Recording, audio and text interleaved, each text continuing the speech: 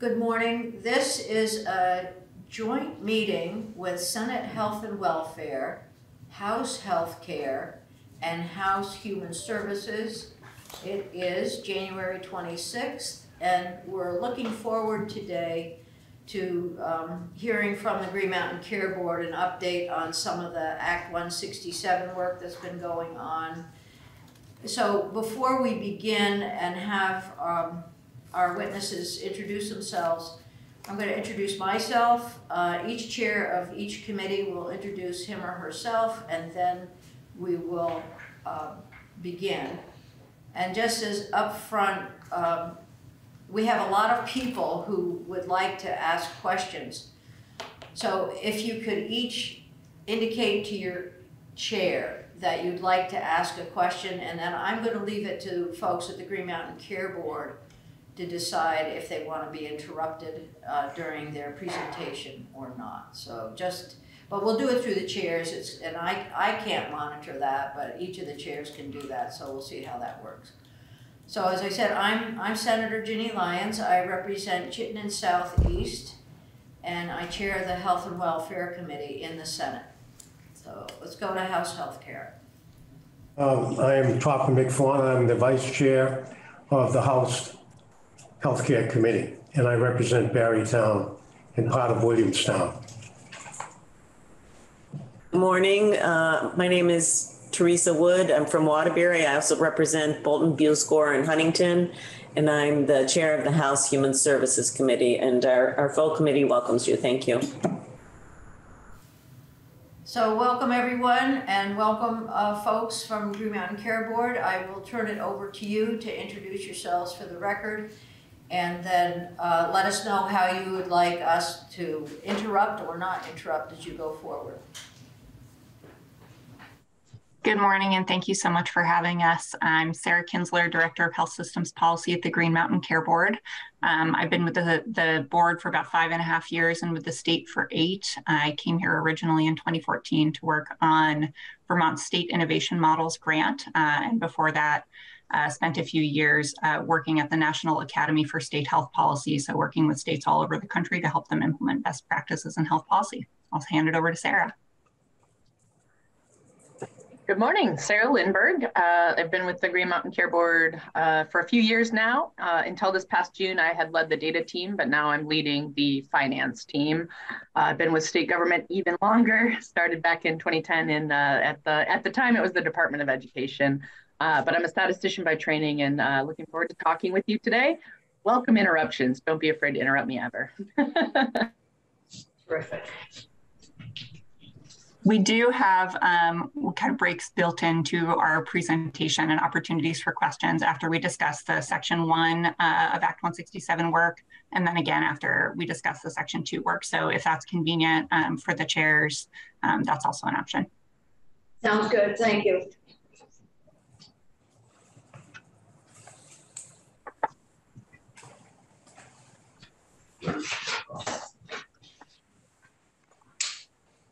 All right, and thanks to Julia for getting our slides off, and I'll shuffle things on my screen on our end and get us going. All right, thank you so much.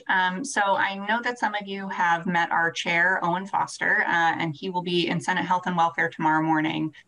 But for those who haven't had it yet, we wanted to at least start with a very high-level overview of the Green Mountain Care Board structure. So in 2011, the legislature established the Green Mountain Care Board as an independent, transparent board with an important charge to improve the health of Vermonters and the healthcare system that serves them. The board has 5 members that are appointed by the governor to staggered 6-year terms and relies on a dedicated team of 27 staff members with expertise in various healthcare disciplines, including finance, accountable care organizations, certificate of need, health policy, data and analytics, and so much more. I don't want to miss any of the expertise of my colleagues who are so amazing. Related to today, I'm just going to touch on a couple of our core duties, specifically regulation of hospital budgets and supporting specifically the reporting and operations and a few regulatory functions related to our current all-payer model agreement with the federal government.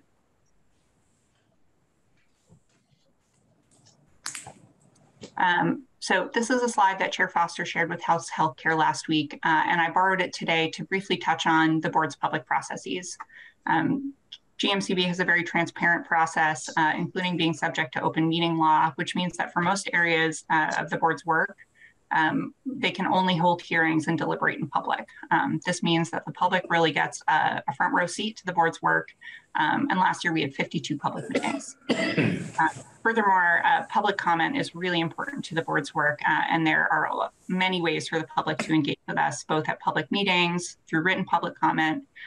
We also have extensive stakeholder engagement through roundtable discussions that the board occasionally hosts on timely topics, as well as through our advisory groups, which convene regularly and allow board members to interface directly with providers, with consumers, with other key stakeholders. Finally, I do want to call out that the healthcare advocate is really central to our work and a critical collaborator and support for us. They have a formal role in many of our processes, including hospital budget review, and we work with them in nearly every area of our work. So Sarah and I were asked to come in to talk about the board's update on Act 167, Sections 1 and 2, which I should have mentioned earlier. We just submitted a report on this topic, so some of these slides will look very familiar to you if you have seen that report, and it's on the legislature's website. Some of you are really familiar with the history that kind of led to the development of Act 167, but since I know many of you are likely still getting oriented to this work, we wanted to provide a little bit of the background on how we got here. Those were members of House Healthcare, Senate Health and Welfare last year took a ton of testimony on this. And I know, Representative Donahue on the Human Services Committee was also very familiar with this work from her time on House Healthcare. This is a really big bill. So big picture, it's the board's work to regulate hospitals that has brought these issues to the forefront for us. Harkening back a couple of years, in 2019, the legislature asked the board to convene a rural health services task force with the purpose of, and I'll quote now, to evaluate the current state of rural healthcare in Vermont and identify ways to sustain the system and ensure that it provides access to affordable, high-quality healthcare services.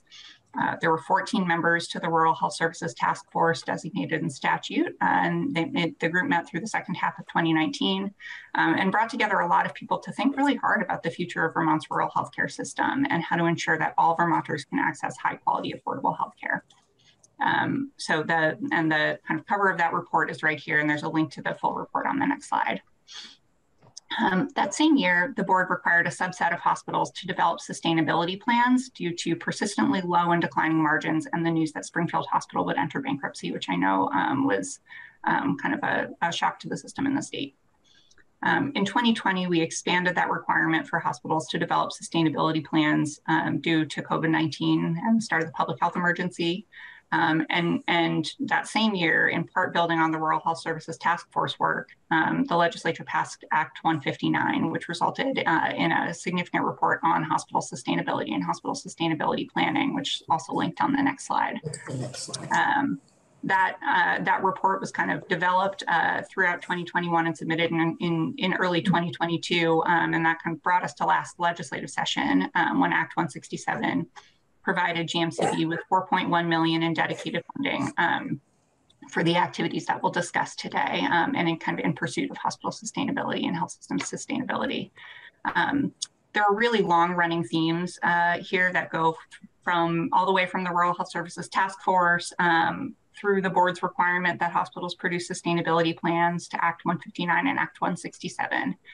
And I think that this quote from GMCB member Jessica Holmes, the testimony that she provided to two of your committees last year, really encapsulates that. So I'm actually going to read it to you now. Apologies in advance while I look at the other screen where it's posted a little bit bigger. So what Jessica said at that time is, we are not on a sustainable path. And if we don't act now with intentional payment and delivery redesign, market forces will take over.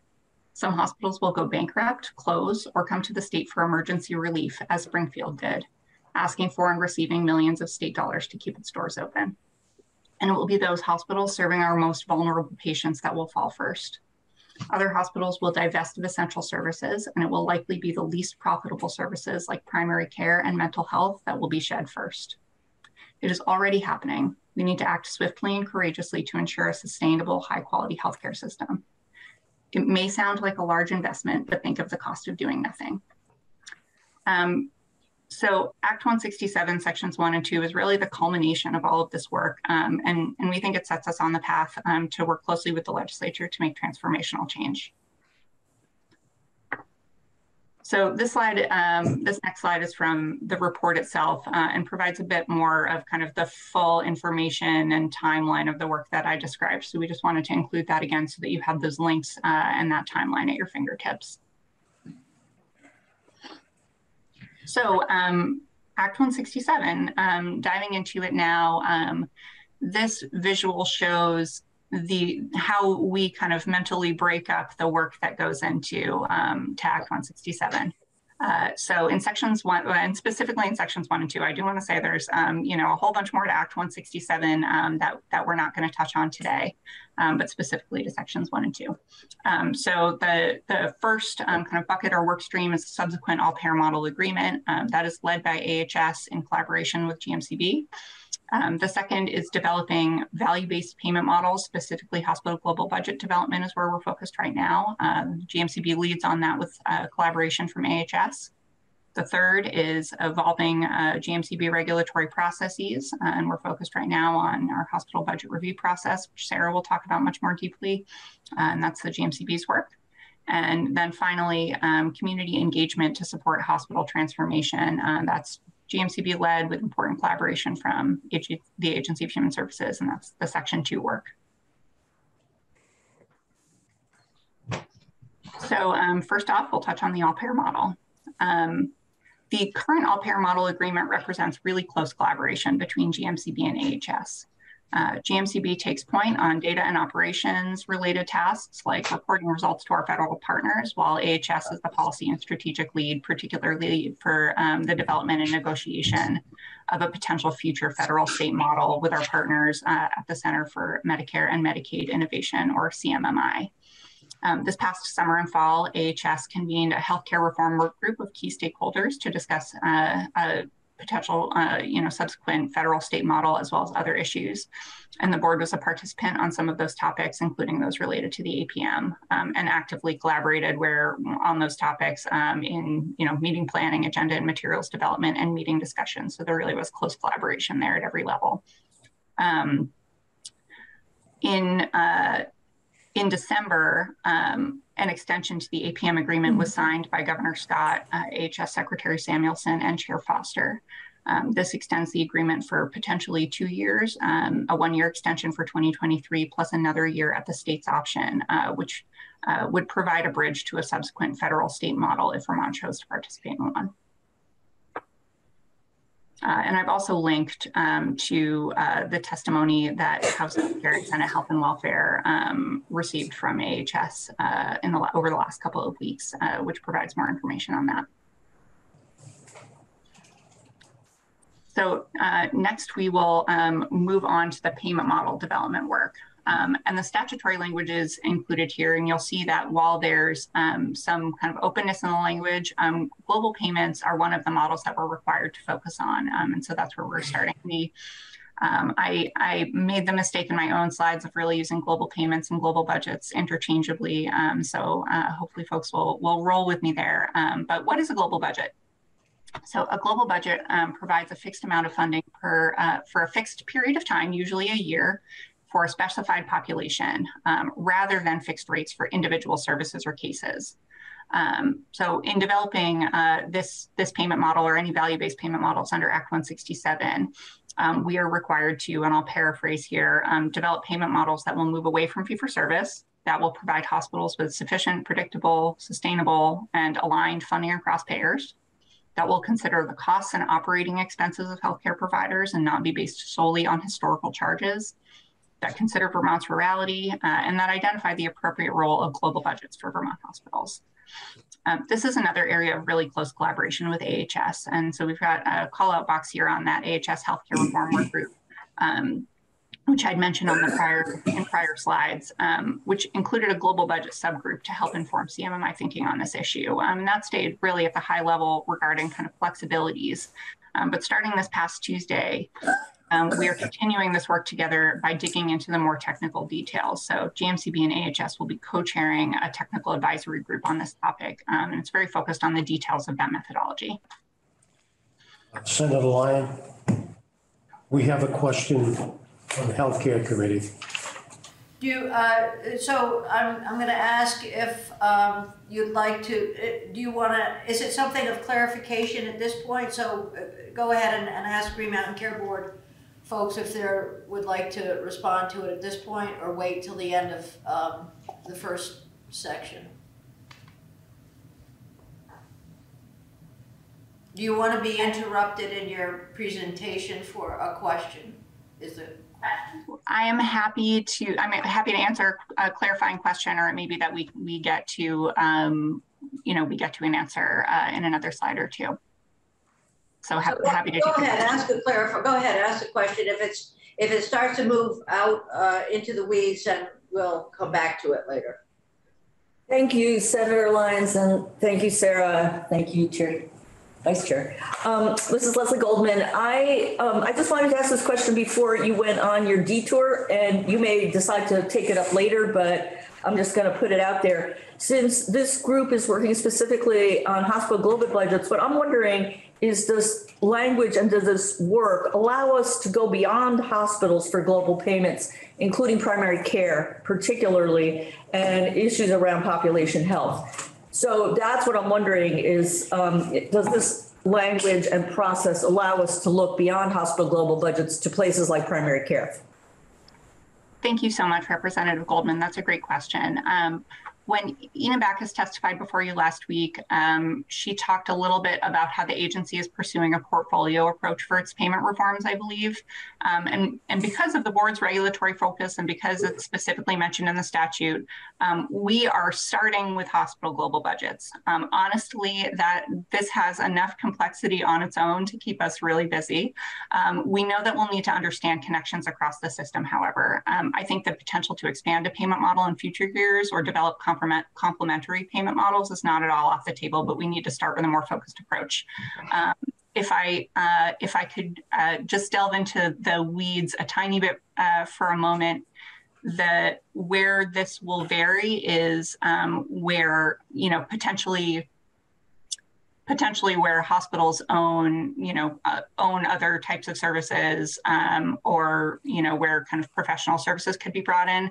In a minute, we're going to get more deeply into the topics that the work group will discuss. And I think that will kind of show you how at least we'll be engaging stakeholders in those conversations and kind of trying to understand the various complexities, because there are so many. Thank you, much appreciated.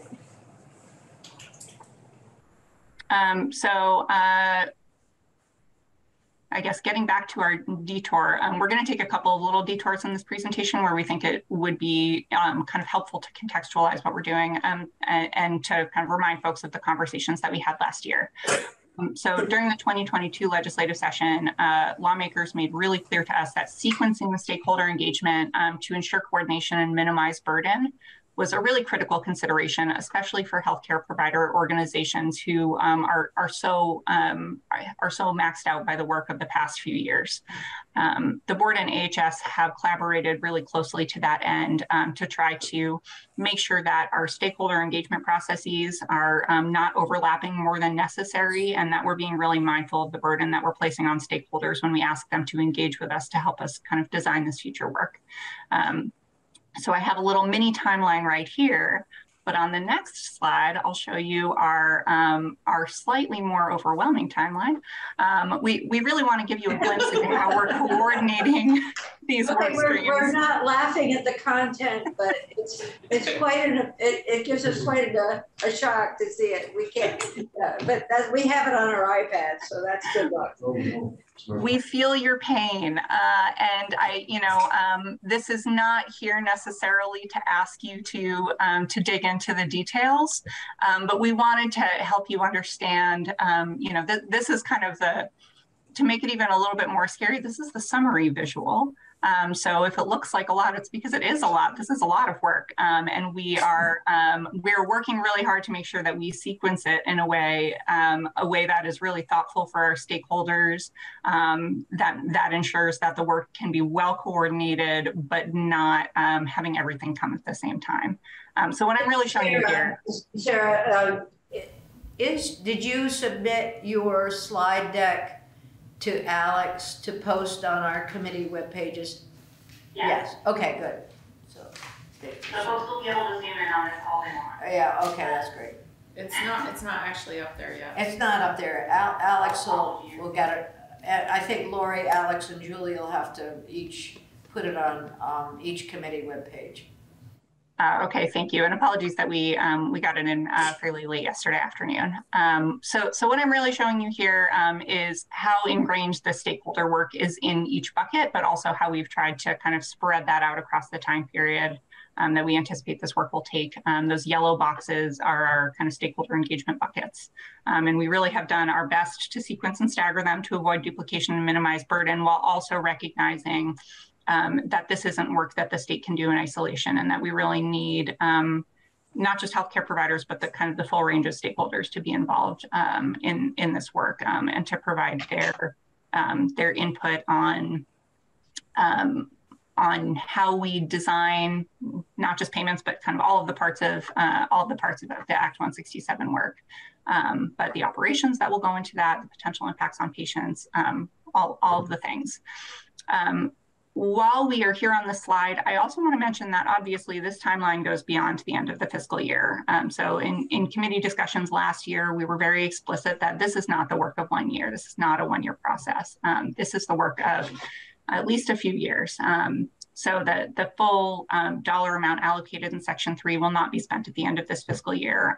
This is in part because stakeholder engagement is built into every process, but it's also because the work itself is just really technical, it's challenging, it's complex, and it will take time to kind of do our due diligence there. As we're doing today, we'll continue to update you all on the full scope of this work under Act 167 as it progresses, and we'll also be taking the necessary steps to carry forward funding to future years as needed. So getting back to that technical advisory group, kind of zooming back in here, as I mentioned, this work group is co-chaired by GMCB and AHS.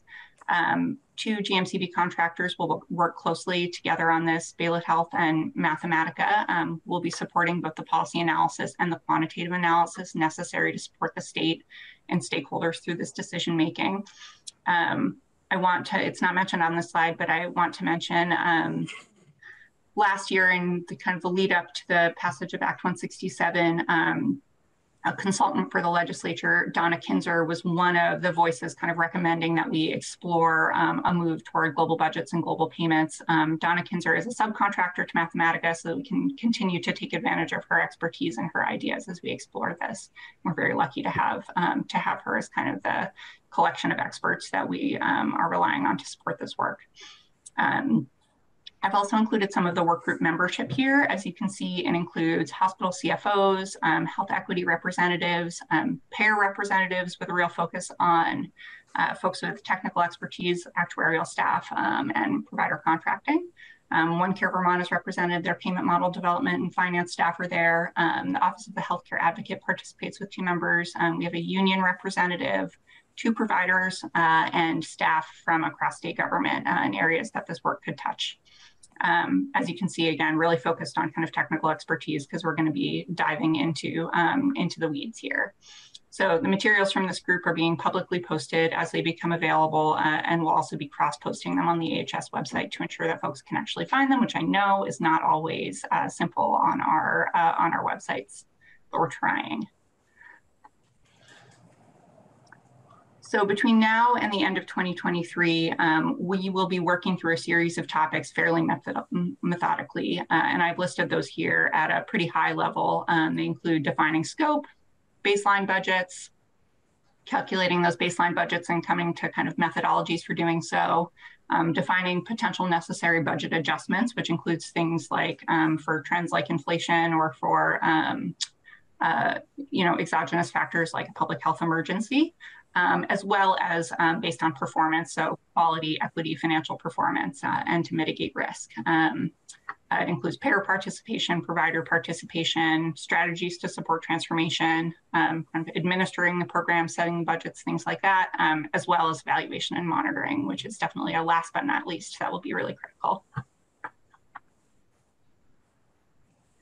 And now I'll hand it over to Sarah Lindberg. Thanks, Sarah.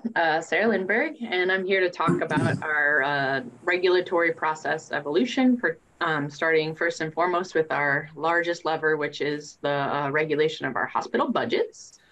So on the next slide, you can see that as any classic Vermont project, it's not isolated or linear, and there's lots of things all happening at once. So we're doing our best to wrangle multiple work streams. But some of the specific tasks in 167 that interface with our hospital budget regulation have to do with incorporating value-based payments or other global payments into our regulatory processes. And while not highlighted here, I think equally important is making sure that we understand the effects of our regulatory processes on the financial sustainability of Vermont's hospitals, and thinking of potential opportunities to strengthen their financial status through our regulation. So just because only half is underlined doesn't mean we're not paying attention to the whole charge there. And I think the item 3 here is talking about an allowable growth rate for hospitals' budget. So looking at national and regional factors, what sorts of things can we look to determine allowable growth rates? And finally, what, if any, is the role of global budgets in our hospital budget process here? So those are kind of the relevant portions of the new statute. So on slide 17, just a very, very high level, quick and dirty history of some relatively recent reform efforts. So 1992 is really when the new normal started, and the Vermont Health Authority was formed.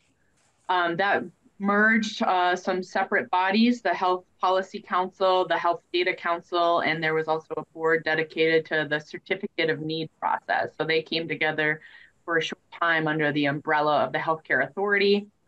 That HCA part became Healthcare Administration and was enveloped into the Department of Banking, Insurance, and Securities, which is when BISCA was born. If you ever hear someone talking about BISCA, they're now known as DFR. But that is when the state of Vermont established its authority to actually restrict hospital budgets. So that's the first time that, while we had monitored it quite closely in the past, that we could actually do something about it from a regulatory standpoint.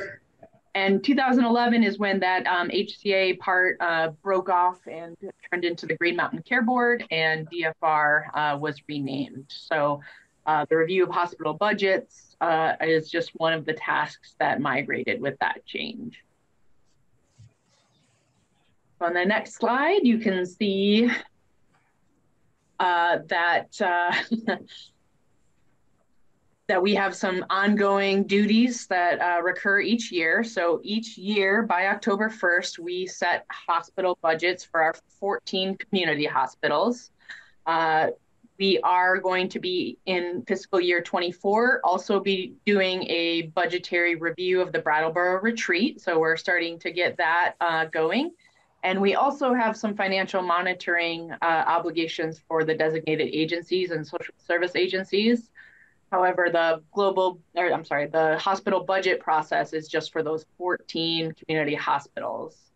And there are several things that we by statute must consider, things like the local healthcare needs and resources, utilizations, that means what are people coming to which hospitals for and how often, looking at the administrative costs of our hospitals, and as always, gathering input from the public. If you have trouble sleeping or are otherwise interested, you can look at our explainer about the hospital budget process. I'm also happy to chat with anyone if you're interested in some of the more detail about it. But I would say that one thing I always find really helpful and important to remember is that each of those hospitals has to get that budget passed by their local board, which includes community representation. And that balance between state level and local control is one that's always important and can be delicate in Vermont. I heard a noise. Did anyone else hear a noise? Okay. I cleared my throat. Oh, okay. Sorry. Sure. All right, we'll move on then. So on slide 19, I think it's important that this work to revisit and evolve our regulation of hospital budgets predated 167. It was already in flight. We knew that the process really had not had a large review since it was initiated in the 90s, and some of that actually started in the 80s. And so we had already put out an RFP related to a scope of work to look at our practices and make sure that they were as streamlined and efficient and focused as possible. And the goals that we had, again, prior to 167 was determining some objective metrics for hospitals' financial health. We've done a good job of looking at relative indicators, but I think that we really have been lacking kind of some official standards of financial health for hospitals. We also knew we needed to get more sophisticated in our evaluation of hospitals' performance. So, really at a hospital level, what does quality, access, and efficiency look like, and how can we better measure those things and in ways that make sense and have logical peer groups to compare with. We also always are looking for ways to better coordinate our regulatory duties.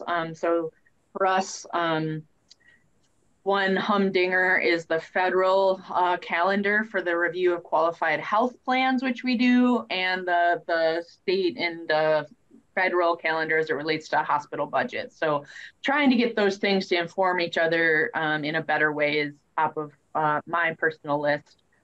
And then really being serious. I want to interrupt you there because that's something that I had written down earlier. And if you have some recommendations to make around bringing the dates for rate setting and budget decisions together in some way that we might be helpful, please let us know, because it's a consistent problem that we hear about from our payers and our providers. So just I really appreciate that support, and yeah, it's there's no easy answers here, but we will certainly be not shy about reaching out if we think of anything that might be helpful. I really appreciate that.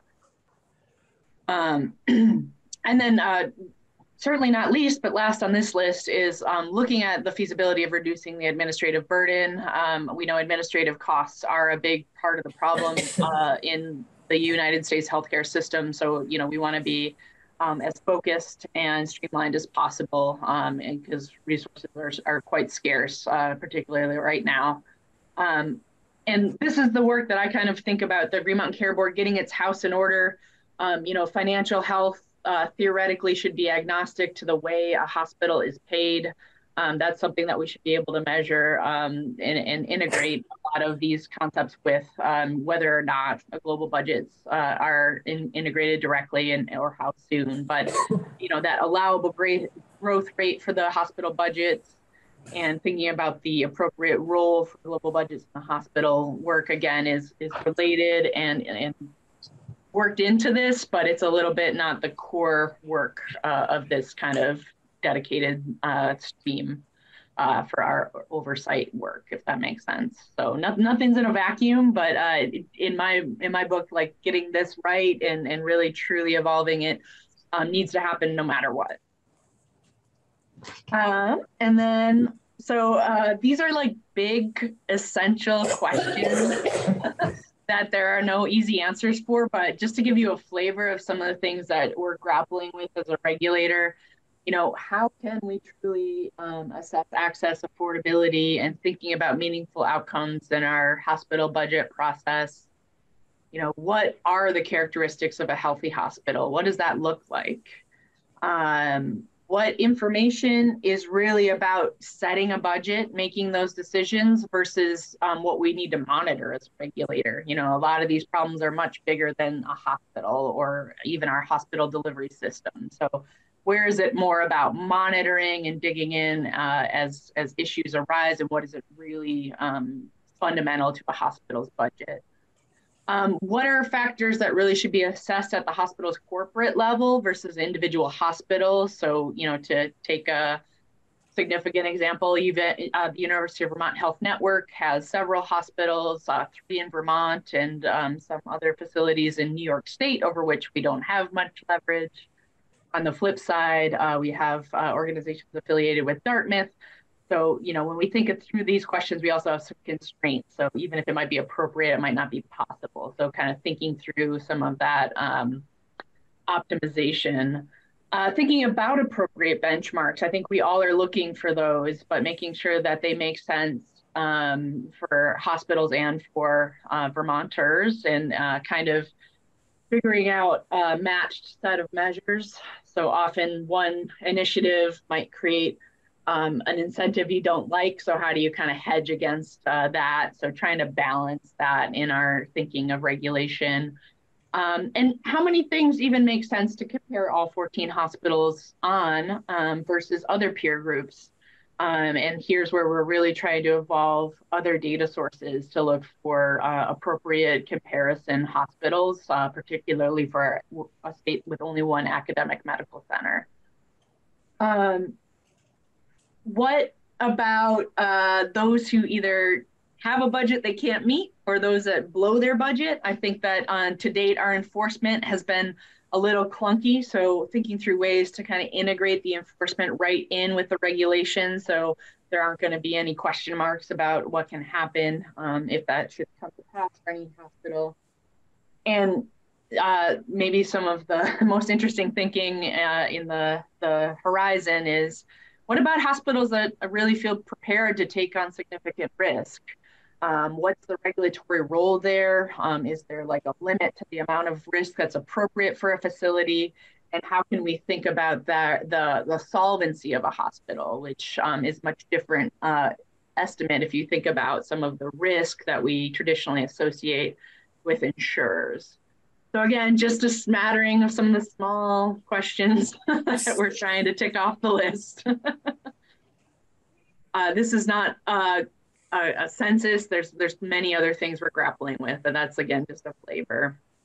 So in terms of timeline, as I said, I've worked for the state for a while, so I think I'm a lot more realistic about how long some serious change can have. And so we're hoping that the real new piloting of these methods would be launched in fiscal year 25. So the hospital fiscal year goes from October 1st to September 30th. So it would be the guidance for that October 1, 2024 that we would be looking to make the most significant changes, but we have plenty of work out for us. So in the upcoming guidance for the hospital fiscal year 24, we need to finalize that guidance by March 31st.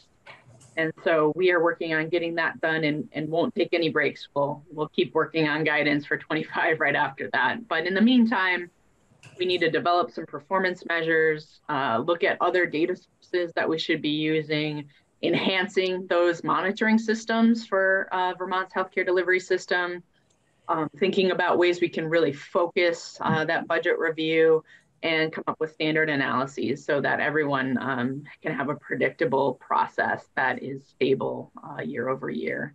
I don't expect us to get it right out of the gate and expect some refinement and more tinkering in fiscal year 26 and beyond.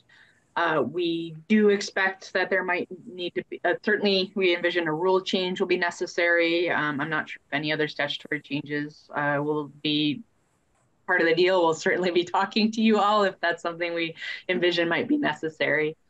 But I think that like any good process, there's a lot of feedback. The problems that Vermont and other systems are facing weren't created overnight. It's going to take a lot of creative thinking across the spectrum to really kind of think through some of this evolution that we have in mind. Sarah, Yeah. I'm sorry. I just, and I apologize for coming in late, and so I may have missed this, but through this process, are you, and I'm sorry, this is Lori Houghton, are you doing, I'm sure you are, but can you explain stakeholder engagement with the hospitals through this process? And if you already discussed this, I can take it offline. Oh, no, not at all. I didn't talk about it specifically to this process. So that is going to be, so already the contractor Mathematica has interviewed all the board members here at the Green Mountain Care Board and has reached out to every CFO for Vermont's hospitals, as well as the CFO for the Vermont Health Network. And the first pass is really just current state, what's working, what's broken, is there any like low hanging fruit we can knock out? So we're going to try to incorporate that in this upcoming guidance. And then we really will kind of come up with some more ideas to triage with a broader group, because we know that these decisions also aren't happening in a vacuum. So that'll pick back up probably this summer. Great, thank you. Yeah. Sarah, I think Senator Hardy has a question, but I have a lot of questions and some of them relate to what we're talking about now. I'm going to hold them till later, but Senator Hardy has a follow-up to the question that was just asked. Yeah, thank you, Senator Lyons.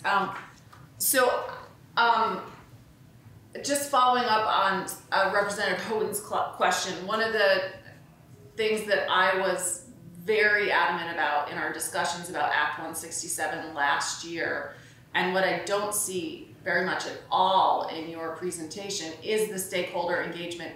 And I don't mean hospitals. I mean, yes, we obviously want to have them integrated into the stakeholder engagement. They are a huge stakeholder, but I'm very interested in how you are engaging with patients and actual people and Vermonters who use our healthcare system. And I'm really unsure if Mathematica is the right consultant to be doing that engagement. That's not their strength. That's not what they do. So if your stakeholder engagement process is just with hospitals, that's concerning to me. Sure, and I didn't mean to imply it was just hospitals at all. And that's where our conversations with the healthcare advocate are quickly going to go as well. I think that they'll be really good partners in making sure that we're getting direct feedback, particularly from healthcare consumers. We'll also be talking to independent providers to figure out how all this affects their lives. We're talking to commercial payers as well as Medicaid. A little bit harder to have much dialogue on this with Medicare, but we certainly do our best to understand their perspective. But I do think the concept of consumers' interactions with our healthcare delivery system, and in particular its affordability, are much bigger than the hospital alone. So I consider us a piece of that framework that we're still working out. Okay, I guess I would love to have more conversations with you. Jessica Holmes and I were very, very aligned on this last year, and the direction you seem to be taking it was certainly not what I had hoped for. And I think there's a little disconnect here. So often in Vermont, our healthcare reform leaves out a significant people, and that is the people who actually have to go to the doctor and get healthcare in Vermont. And they don't understand what you're doing or why you're doing it, and we need to engage them more. So Sarah, let me ask this question, because I have a lot of questions around the community engagement process as included in 167. Are you going to get to that in the second half? And I'm realizing that this is kind of confusing, because again, this was kind of work that is related to 167, but again began before 167. But the concept of hospital transformation is one that we know is going to be integrated in our oversight of hospitals, and that's going to have significant engagement with the community. Yeah, are you presenting that today in your second section? Are you talking about the community engagement? Because I think that's where we're moving to as we listen. Yes, absolutely. So I do just want to add that, right now we've kind of walked you through the majority of Act 167, Section 1, and the duties that fall to the board in Section 1. Section 2 really is the data-informed community engagement process to support hospital transformation, and that's where we were planning to take a little break for questions and then move on to that work if that's acceptable to the committees. Yeah, no, that's good. I mean, continue with your presentation. Obviously, what you're doing has triggered a lot of questions about the work that we did last year, and I think it's great. So we'll just keep moving right along. It's good. Madam Chair, I'm trying to understand whether this is House Human Services. I wasn't sure if she was saying that now was the time for questions on this section. Sarah, is this the time for questions? She's got one more slide. Yeah, I can just wrap up here. I'm happy to dig in. Okay, we have a question when you're done. Thank you. Okay, no worries. Yeah, I mean, I think I covered most of this honestly, but yeah, again, this is tangentially, this touches 167 and some of it doesn't, but it's all interrelated, and we know that that there'll be a lot more to do with the community stakeholder group that we'll talk about in the next section. But yeah, questions, let's go. Okay, so I'm going to start with a couple of questions, and then I'll turn it over to Lori and to Teresa, Representative Houghton and Representative Wood, who will each have our committees ask questions. But my question is around the data collection that you're doing. Obviously, it's a lot about budgeting, but one of the goals here is to improve quality. So data collection around quality improvement, and how is that going? Yeah, so I just connected with the Vermont Program for Quality in Healthcare again yesterday, and they had a framework that they developed with broad input. I think they landed on 19 measures that we will certainly incorporate into the quality review this year. I think it's important to note that there's a difference between the quality that makes sense for a hospital for what they've done and should be accountable for versus more broad system-wide quality. And, for instance, if there are people showing up into the emergency department that maybe would have been better served in another setting, that's not to necessarily blame a specific hospital, but to look at what's missing or could be really dug into in those pathways to make sure that the right supports are available in the right place. So I think some of their future thinking will be not only modifying the hospital specific framework, but hopefully helping us think through more systemic quality issues, if that makes sense.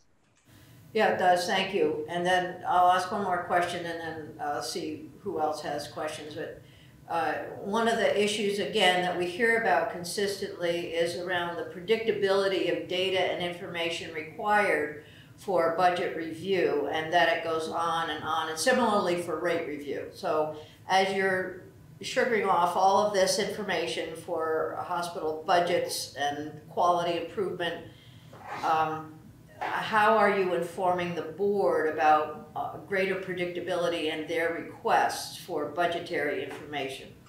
Yes, I think that's an excellent point and a good chance for me to remind everyone I'm really here to talk about a very narrow piece of this puzzle, which is the regulation of hospital budgets and versus the much broader 167 work. And so I've got kind of a very narrow piece to talk to.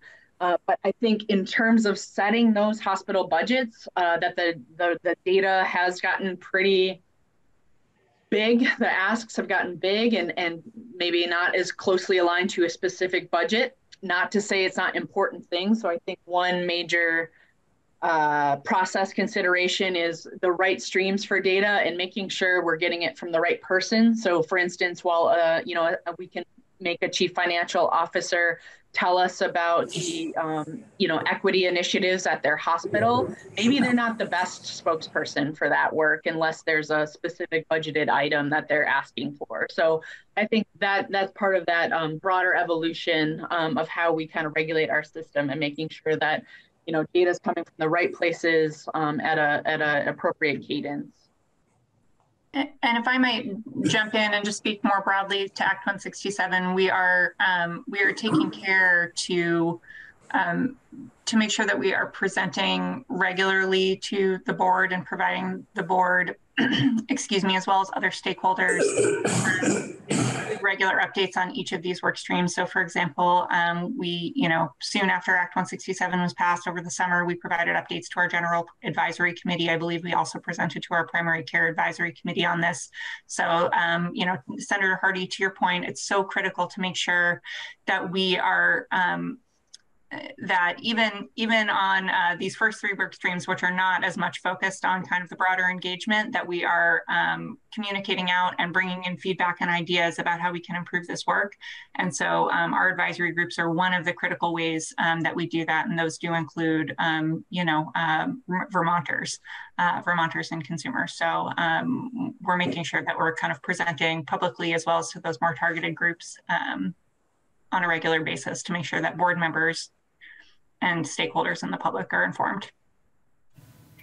Okay, questions in the Senate room? Okay, are we good? We're good. Okay, go ahead, Representative Houghton or Representative Wood. Do any of your folks have questions? We do have one here, Murray. Go ahead. This is Representative Cordes from Lincoln. Thank you for your presentation. I'm struck by having followed and been part of healthcare reform for a number of years, including having been on the Consumer Advisory Council for the Green Mountain Care Board.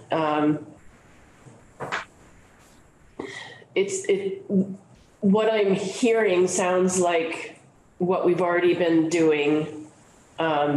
And knowing that we have finite resources, and I apologize for the metaphors I'm about to use, I use them often, and it feels like we're still squeezing the balloon.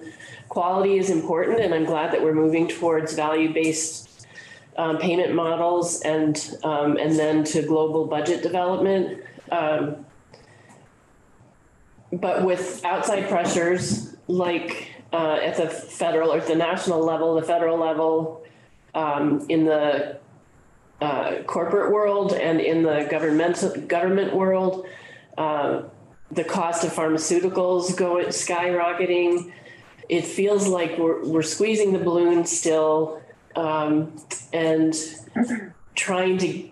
The hospitals and other healthcare institutions have already worked so hard since the Affordable Care Act and before to focus on quality measures and shrink their budgets, go for that low-hanging fruit. That was the other metaphor I was going to use. It feels like we've already picked all the low-hanging fruit. Tell me what's different that's going to help us deal with the situation, especially things that we don't have control over. So Sarah, maybe if it's okay with you, I'll kick us off and then I'm sure you'll have better things to add. All right. Thank you so much for that question, Representative Cordes. And I think what I hear you concerned about is both the overall burden on hospitals and other healthcare providers in implementing reforms like these, and how we can make sure that the work that we are doing here supports our shared goal of having healthy hospitals, having access to affordable, high quality care for Vermonters and their communities. I think one of the things that, as someone who has been working in this field since the Affordable Care Act was passed, and through that implementation and kind of seeing that implementation and the challenges that you mentioned, One of the things that's really exciting to me about the work that we're doing here, and specifically about the orange bucket, thank you, Julia, for pulling this slide up, and the global payment model development work, is that I think one of the things that came out of the legislative conversation last year, and one of the things that one of the kind of themes of our work and of the legislatures, all of your committees' work over the past few years has been, how can we balance our goals of access, affordability, high quality care with the need to support a healthy hospital system and make sure, that a critical part of access is making sure that we have sustainable and healthy hospitals. And so we know that that's critical. How do we balance that with our need to bend the cost curve and to make care more affordable for Vermonters? Apologies if you can hear my cat meowing in the background, the joys of working from home on a snow day. So sorry. So I think one of the things that really excites me about the global budget development work is that we see, and as our work on kind of the technical side of this with stakeholders gets kicked off, we see this as an opportunity to be able to build both of those goals into a payment model, which I think to date, the value-based care models that have kind of evolved through this, this would be a significant step in being able to balance both of those goals. Okay, we have one other question and then we'll turn it over to Representative Wood. Go ahead, Art. Yes, this is Representative Peterson from Clarendon. I'm looking at your slide number 13, and that slide talks about your hospital global budget technical advisory group. And I'm wondering, first of all, has that group been established and has it met yet? And just wondering about the size of that group. Just getting into the weeds a little, I know, but if you could help. Thank you so much, Representative Peterson. This is a very timely testimony that we're giving today. That group met for the first time on Tuesday, and it has, I would estimate, about 15 members. I wish I had a total for you right off the top of my head. I will say the membership is not perfectly established yet. We had a couple of folks miss the first meeting, and for example, we'll be adding our hospital health equity representative at the next meeting. But yes, we just kicked off this week and are kind of coming together with a really solid work plan for how we're going to tackle the issues that I think slide 14 delves into over the course of the year. So this is the group that's going to make this thing happen. Is that what I could understand? Is that correct? The outcome of this group, I think, toward the end of the year, right around probably December 2023, the state and the contractors that are supporting this group will kind of take the outcome of all of the discussions that this group has had and produce kind of a methodology paper based on that. And then I think that methodology paper will both lay out kind of all the technical details of a payment model, as well as talk through the steps toward implementing that payment model. I think we're in a little bit of a chicken before the egg, which comes first situation, in that some of the technical payment model details need to be figured out before we can really get to, so what does implementation look like? We need to answer some of those questions before we can think through the steps toward implementation. Okay, but this would be the group for us to kind of follow, to look at, to see what's going on with the redesign. Absolutely. And as I said, we've got materials from the first meeting posted to our website, which you can view at the link here. We're going to plan on to continue doing that. The materials from each meeting will include a brief summary of the discussion of the prior meeting, so that kind of so folks can really follow the discussion and kind of see where we're going. Of course, Sarah and I are always happy to return to any of your committees to provide you with an update on how that work is going. Thank you. Representative Wood? Thank you, Representative Houghton. We do have one question here. Representative Donahue. Thanks, Representative Donahue here, and that was a great lead into a much narrower specific question I have on the technical advisory group, because I understand why it has to be the people with the technical expertise. I'm glad the healthcare advocates involved from the consumer perspective, and you can't have broad public participation in this. But I wanted to check, is this an open meeting in terms of people being able to sit in and see what's happening in the discussions? That's a great question. We haven't had, I don't think we've had anyone ask that question yet.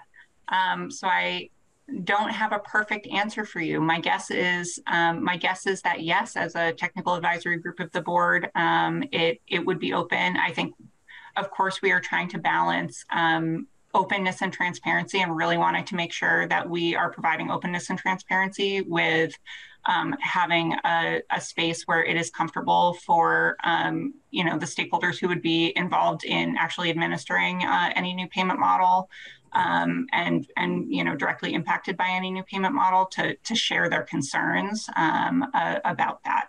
So I think I believe it would be an open meeting if anyone were interested in joining, and we can share that information out with anyone who would like to join. Thank you. That's it here. Thank you. Okay, terrific. Thank you. Why don't we just move ahead to section 2 then of 167, and this gets into the community engagement program and a little bit about transforming support services, care management, integration of acute care and subacute care, all those things that we're beginning to see an absolute need for improvement across the board. So there you go. All right, thank you all so much. And thank you for your excellent and just really thoughtful questions and discussion. So taking a minute here to kind of harken back to the beginning of our presentation,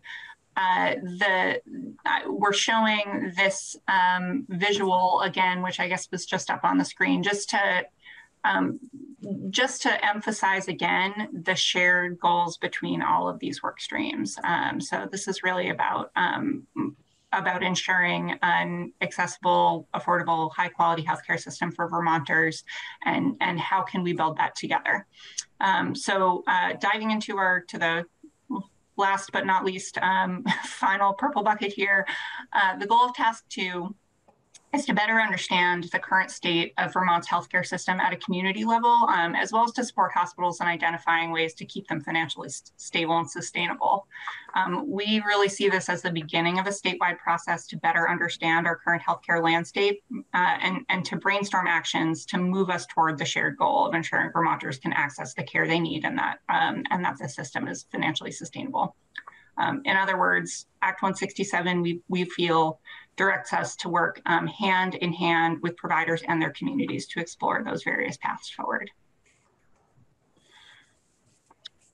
So Section 2 of Act 167 defines a community engagement process for hospital transformation. And it's focused on reducing inefficiency, lowering cost, improving health outcomes, reducing inequities, increasing access, and maintaining infrastructure for emergency management.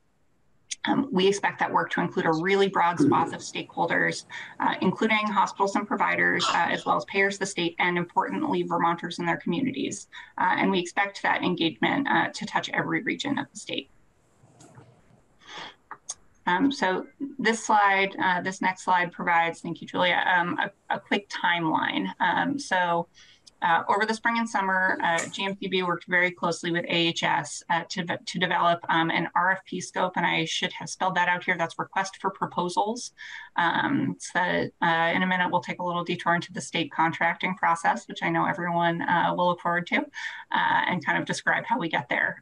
But we worked very closely with AHS to develop a request for proposal scope and to vet that with stakeholders. It is really, in my years in state government, I have never done that in the midst of the contracting process, to actually bring a draft scope of work out to stakeholders and get feedback on it. But we really thought in this scope in particular, it was critical to make sure that we had input and buy-in from the beginning and that the scope we procure for is the right scope.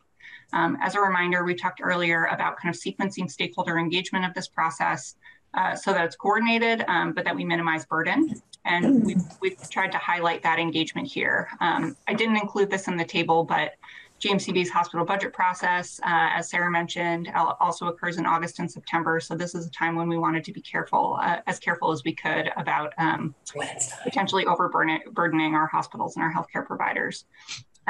We're currently in the process of getting a contractor on board for the scope of work, and I'll talk about that again momentarily. But I just want to say the last key date here is contract execution, which we're hoping to do late March, early April, and that's when the work would actually start. So another quick detour, we weren't sure that all of you would have experienced the state contracting process in all of its glory before. So we wanted to just quickly give you a sense of the steps here and also the length of that process. I'm not sure how this lines up with other agencies' contracting experience, but we are really mindful of the resources, both financial and human, that it takes to execute and manage large contracts like this one. We put a lot of effort up front to ensure that we're very clear about scope when it comes time to launch a request for proposals and to actually execute a contract. And there's really robust staff and leadership involvement at GMCB to ensure that we're not duplicating efforts within our department or with other state agencies. And that's kind of in the normal process. I want to distinguish that standard state process, which, to be clear, is slow, and it's slow for a reason. With the additional work that we did here to ensure that stakeholders were really thoughtfully included in building that scope, and then we were minimizing the burden on stakeholders whenever possible. So, as you can see here, and this is kind of adapted from the requirements that are included in Bulletin 3.5, we're looking at 5 to 6 months to kind of select a contractor, and then another probably 4 before we have a contract signed. It is not a quick process, but there are, it's really important that we, that the state's policies, keep us to a really thoughtful bid review and contracting process. And it helps us arrive at a better product in the end. So this slide, probably in a little bit too detailed of a way, very kind of like RFP speak, walks us through what is the scope of that request for proposals that is out there right now. A reminder here, the ultimate goal is to ensure that Vermonters can access high quality care in their communities and that our system is financially sustainable. And so this request for proposal scope is about, how do we get out there in communities and work with hospitals and their boards and leadership to figure out where we go from here. Again, this is the start of the process. The contractor will do quantitative and qualitative data collection, as well as funding provide some technical assistance to hospitals to develop transformation plans. Diving in a little more deeply, task 1 is the statewide and community-specific analyses or data profiles, utilizing existing analyses as much as possible. An example of what task 1 might produce could be demand modeling, which projects into the future our population and our population's healthcare needs, so that we can see, what kinds of care might the people in our communities need, 5 or 10 or 20 years in the future, and what kinds of healthcare providers and infrastructure do we need to ensure are available to them at that time. Task 2 is engagement in every health service area. This is the qualitative data collection, but it's also sharing out the data that we compile or analyze in that first task so that communities have a better understanding of the local landscape, both now and what is projected. So Senator Hardy, I think that this is the work that you and Jessica Holmes kind of discussed at length last session, about how making sure that we are not just consulting with hospitals or their leaders, but that we're consulting with individuals who are seeking care, who are going to the doctor, who are purchasing health insurance, who are owning businesses in their communities. Thank you. I'm reading the RFP now. My condolences. Task 3 is really about asking what now? So now that hospitals and communities have the information that we've collected through tasks 1 and 2, where can they go and how can the state help? In this task, to the extent that funding allows, the contractor will be providing more intensive technical assistance to hospitals to actually help them develop actionable plans for transformation, and we'll be facilitating a group learning collaborative so that participating hospitals can learn from one another. We had estimated in the RFP that this work would probably include a small handful of hospitals. I think we estimated 4 in the RFP. Who would participate in this process voluntarily. I do want to note that funding for direct technical assistance to hospitals was kind of considered in the process of building Act 167, but wasn't included in the final budget. So this is something that we want to do within the current budget, if at all possible, because I'll say, we, GMCB and AHS, really believe in the importance of this work and in making sure that hospitals have the resources to develop solid plans in the future. Just a comment here,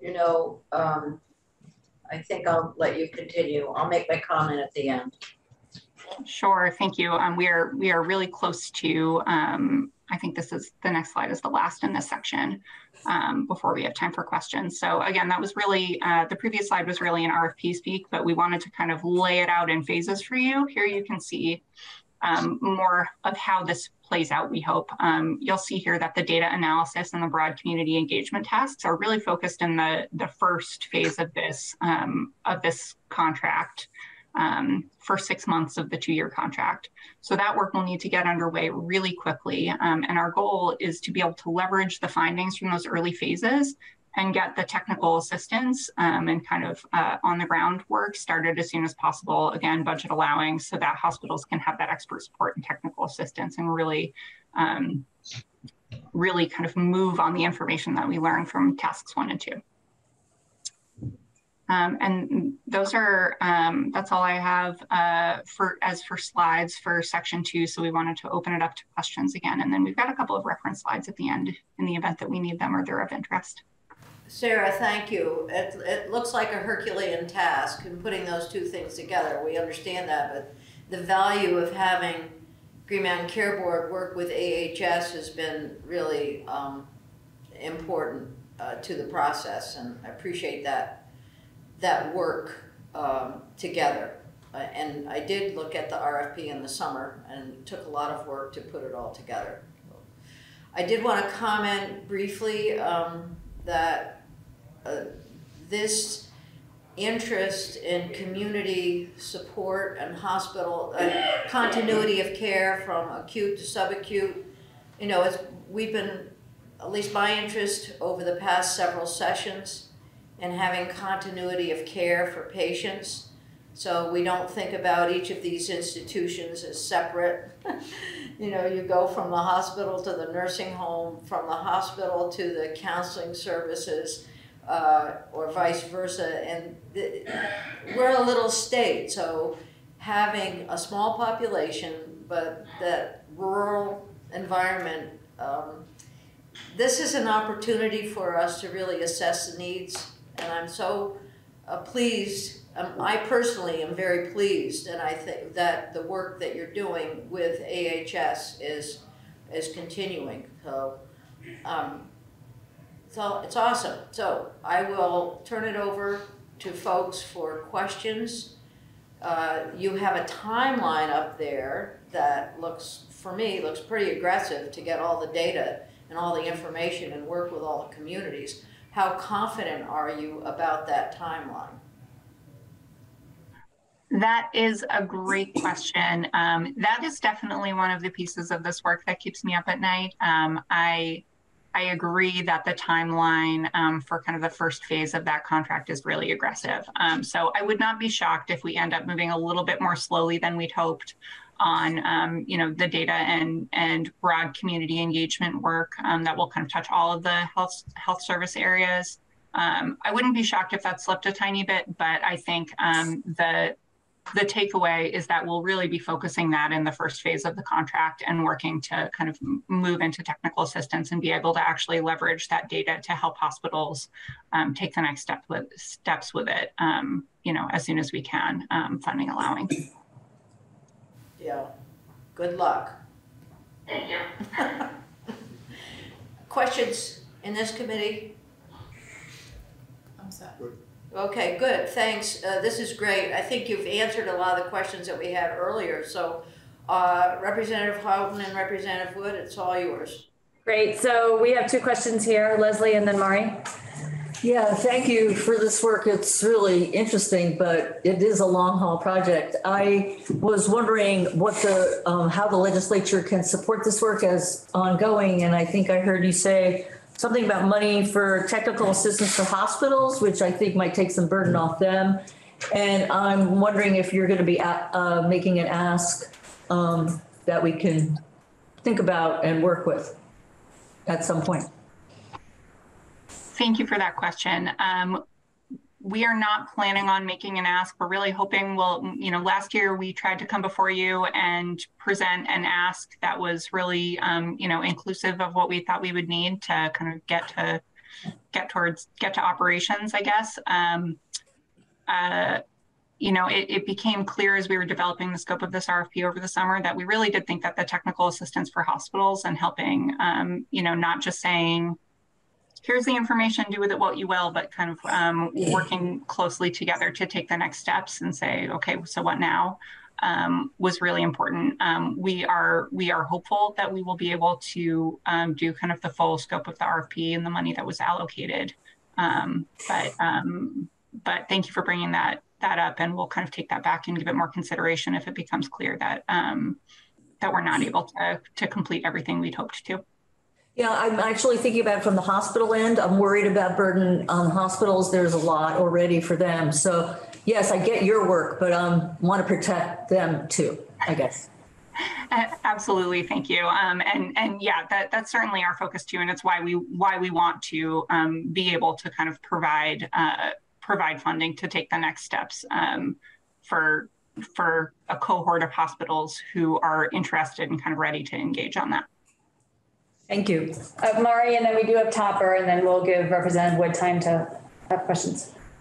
Thank you. I'm looking at slide 27, back to community engagement to support hospital transformation, and wondering for this aspect and any other part where you included stakeholders in planning and evaluating, you included organizations that represent two different groups of professionals. One is frontline workers like nurses, physical therapists, occupational therapists.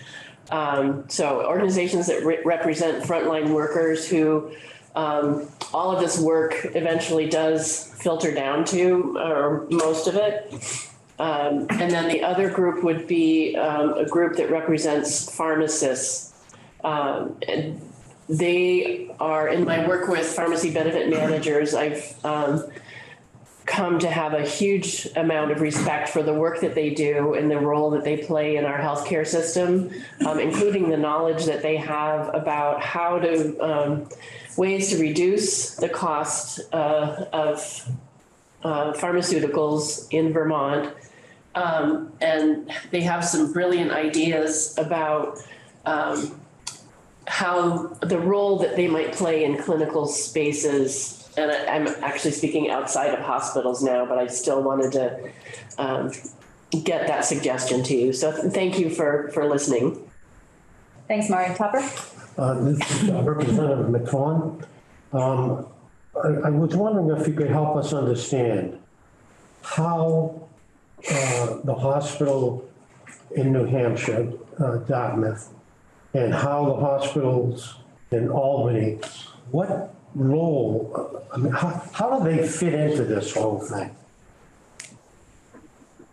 Do you have any oversight at all over them?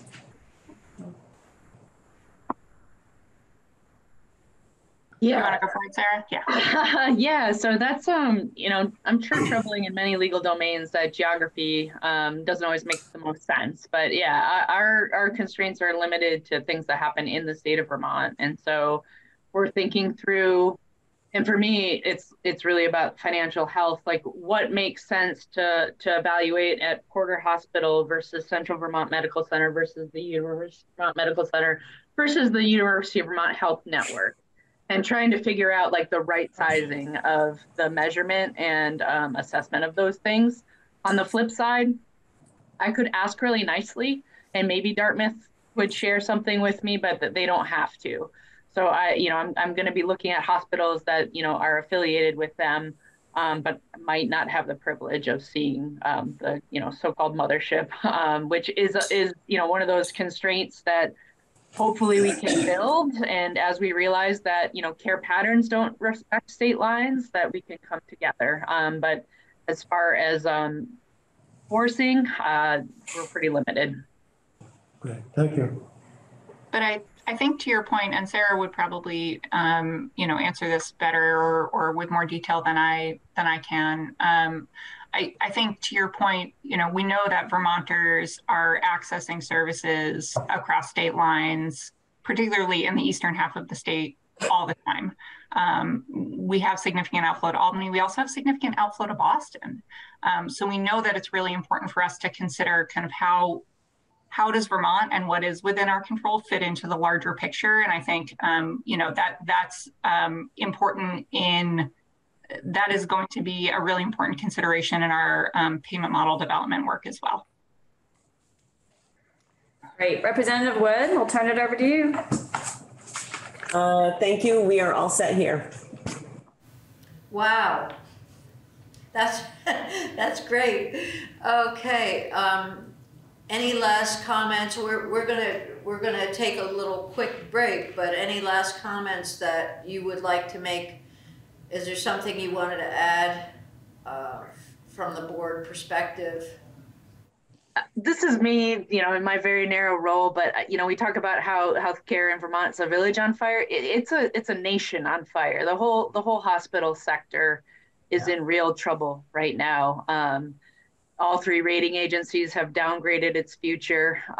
It's a big deal, and a lot of these problems are not unique to Vermont. So I would say that it's a time where we have to change, and it's also a hard time to make change. And so, I appreciate everyone's understanding of some of these truly difficult to manage forces on all of us. I mean, I just saw a dozen eggs at Price Chopper for over $9. Like, it's bananas out there. Like, wow. So anyway, I just want to be clear that, Vermont's not the only state who's dealing with some of this really serious. And thank you for that reminder. Go ahead, Sarah.